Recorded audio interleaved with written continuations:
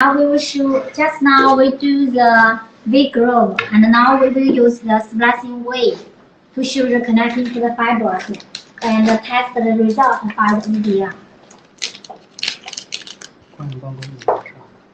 但没光源，刚才看到那边有个光源。那个我觉得相似，这边是相似。可以再把那个线给我拉过来。 线拉过来了，足够了，整个可以了。这就是没光源了，嗯。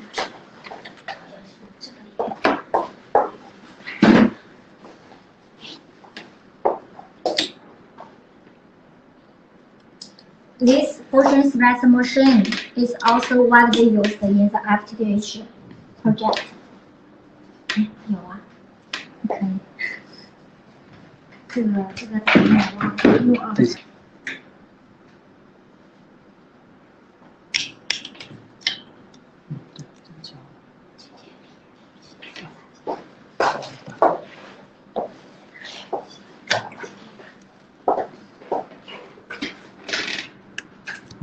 对齐。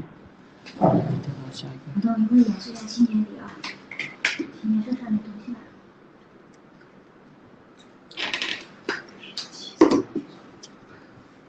你还把它漏了，是。啊，一会儿可以。然后谈到设备器讲的是一些事情。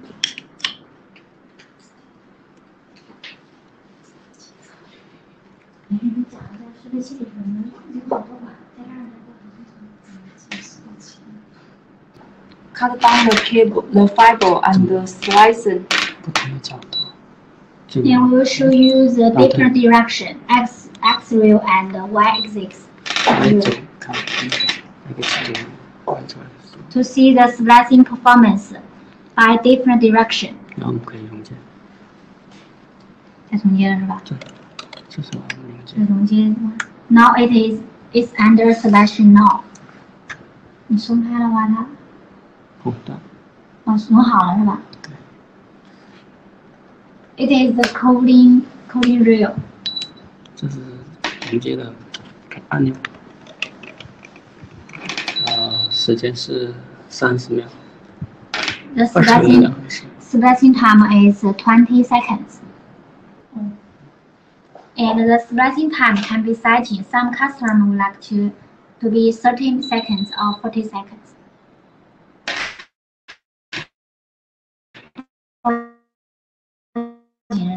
好了，怎么劝嘛？很确定。Now you see we collecting the cable from this by the splicing.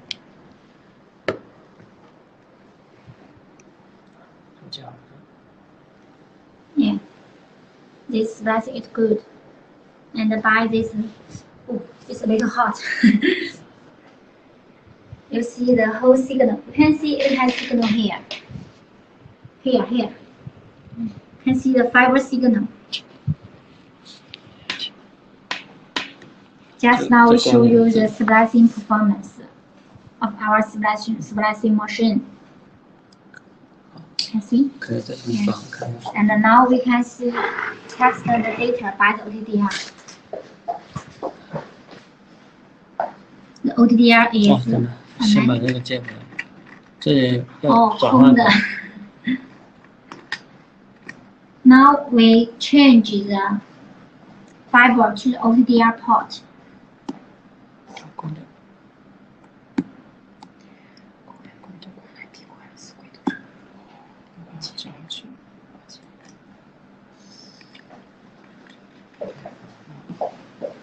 面积测试。 Now we change the fiber to the OTDR port, and OTDR is working now. It's analyzing the whole fiber link. 151跟153，这个准确了2米。Here you can see the length. Now it reads as 151. Just now it is 153. It has a 2 meter difference. So this accurate. This data is more accurate than splicing. Okay, so for the OTDR and the function slicer, it is